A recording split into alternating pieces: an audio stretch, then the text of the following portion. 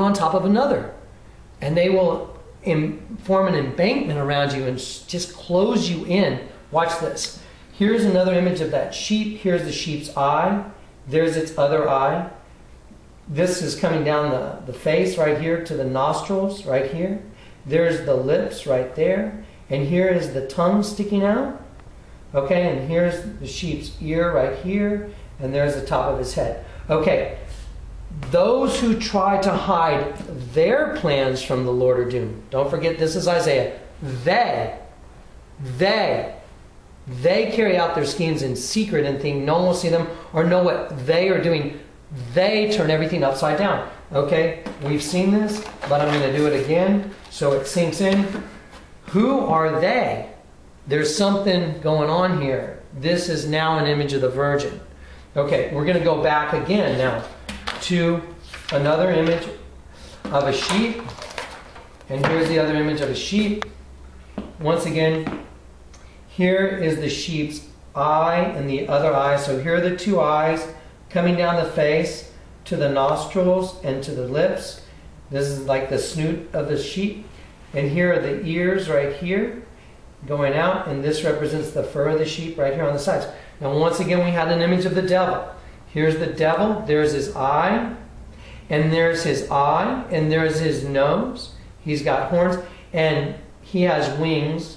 And these wings actually become the ears of the sheep. So we're going to pick the devil up and put him right there on the face of the sheep. I'm going to let Dan get just a tight shot of that so you can look at it for a minute. And so Isaiah said, those who try and hide their plans turn everything upside down. Jesus said, they will not leave in you one stone on top of another. Well, who's they? Well, wait a minute. Don't forget, this came off that other pyramid. It's a Mayan king. There's the king's eye, his nose, his mouth. And he's wearing, once again, a ridiculous headdress. I mean, I'm not buying the headdress because it's just too outlandish. But it sure makes a good sheep with a devil superimposed on the face.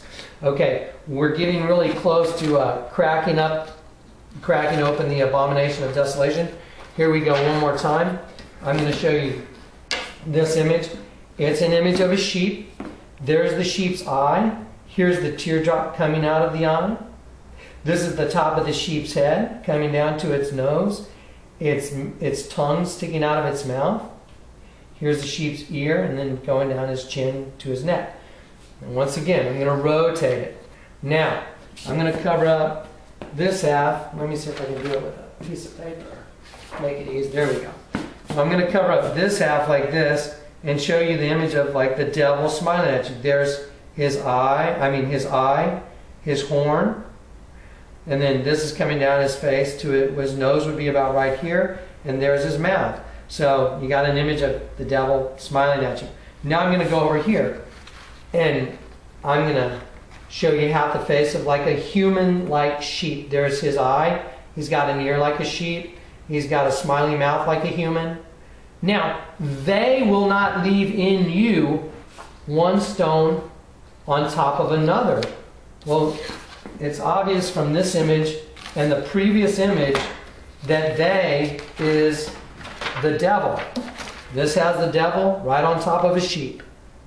This is destroying the temple. Don't forget, we're bearing witness to the destruction of the temple. So the devil is right on top of this sheep. So this is destroying this temple. And in the following page, the exact same thing is going on.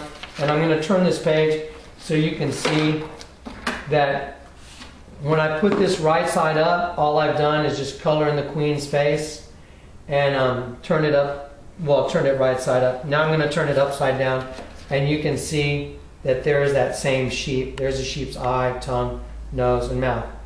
So you're looking at a sheep that's dying to produce, to produce a hybrid species. Now, I'm going to show you who's behind it. It's time. The groundwork's been laid. You've seen several different sources of sheep with their tongues sticking out. And we've been to Isaiah, but I'm going to put Isaiah up here one time and we're going to record it so your eyes actually see it in the Bible. We're going to look at the King James Version of it. I think it's really, really good, and you'll see what I mean. Okay, so hang on one second. Take this. And here we go. All right.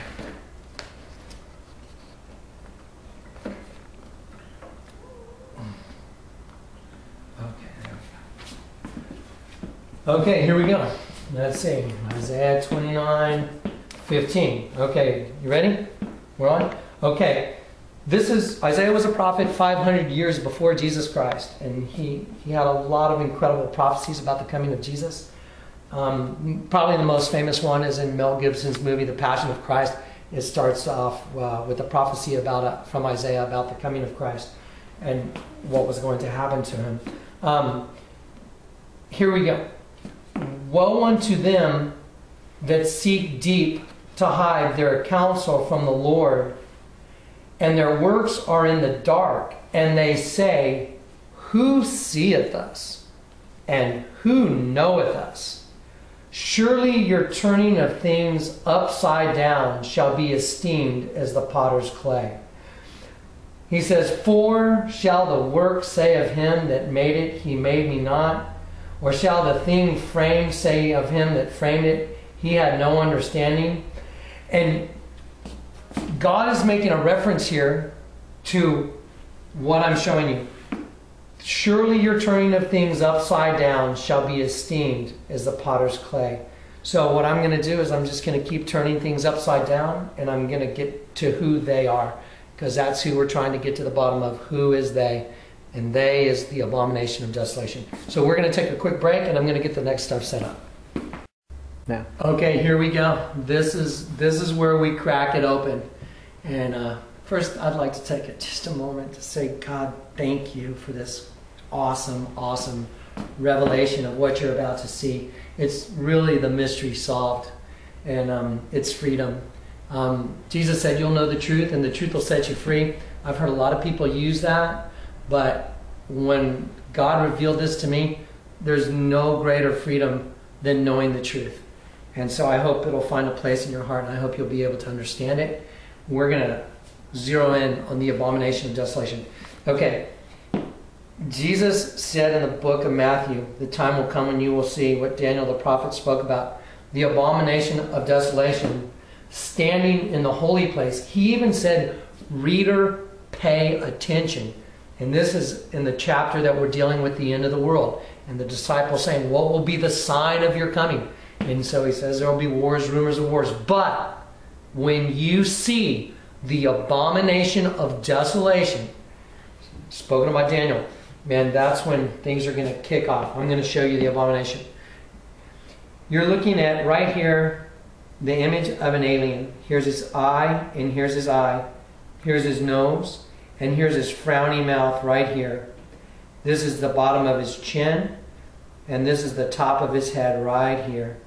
This line right here is a line in his neck, because apparently he's turned and he's looking upward this way. This is his neck going down here, and he is holding a child in his hands. The reason this child is colored different colors is going to be explained to you in a minute, because this is the functioning of the gift of wisdom and the gift of knowledge. The Lord lets me see things that are normally hidden. One really cool thing that Jesus said, he told the Pharisees, he said, I've come to judge the world and to give sight to the blind and to show those who think they see that they are blind. And the Pharisees said, are you saying that we're blind? And Jesus said, if you were blind, you wouldn't be guilty, but your guilt remains.